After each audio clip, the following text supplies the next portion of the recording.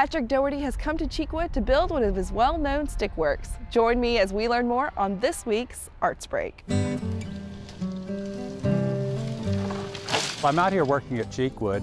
You can see below us a really big event going on. We've got lots of people helping, and we're building a kind of series of 4 kind of tower shapes.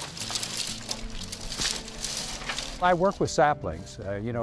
Kids know everything about saplings. It's a weapon, a tool, a piece of a wall, magic wand, drumstick. So, we've all had that experience as children about playing with sticks. In my mind, it's a kind of drawing style where you're using sticks as lines with which to draw these large forms. Sticks have an infuriating tendency to tangle, and that tangling is the simplest method of joining, the one that birds use. There's a little flexibility in each stick, so if you pull it through like that, it snaps back and holds itself in place.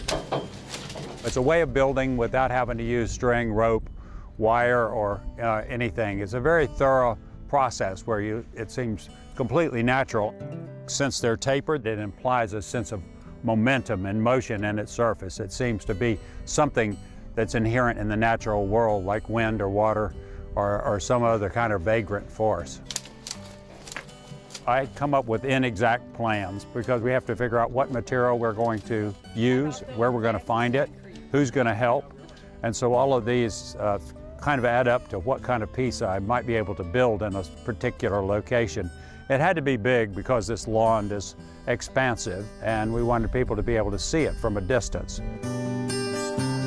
We set a set of scaffolding around it, and then we pulled the shape we wanted.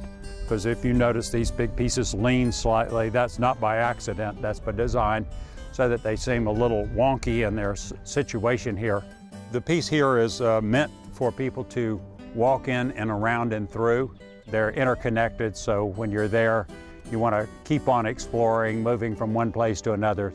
One of the great things about Cheekwood is that people can come here and stare up at a tree and nobody thinks that they're odd about it. This is a place of respite, a place where people come and wander around, take a great look at the natural world. They see the flowers, but the trees are important. So this work that incorporates natural materials it really fits well into the whole program of coming to Cheekwood, taking a look around, finding a moment of enjoyment with the natural world.